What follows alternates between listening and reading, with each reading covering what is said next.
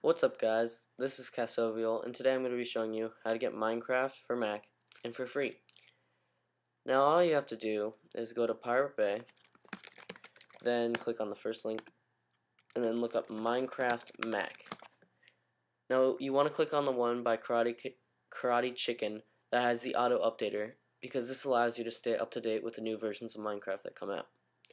Click on it. Now this is pop-ups.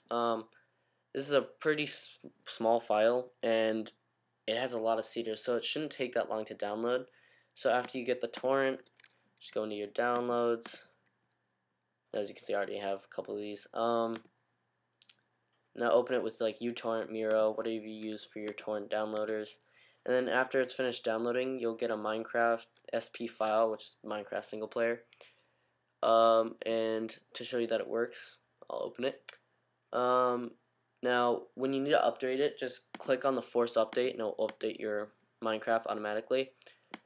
Now, what's nice about this is you don't need a password or username. It just has, you can just enter without anything. Now, I'll show you my world.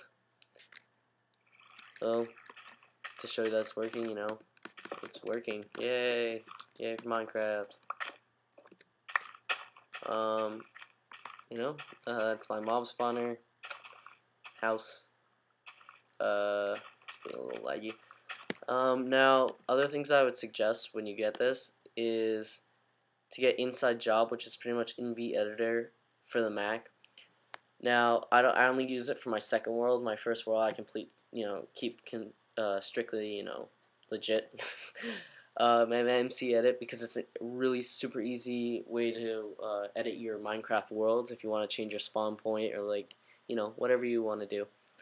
So, thanks for watching my video. Don't forget to rate, comment, and subscribe. And, thanks for watching again.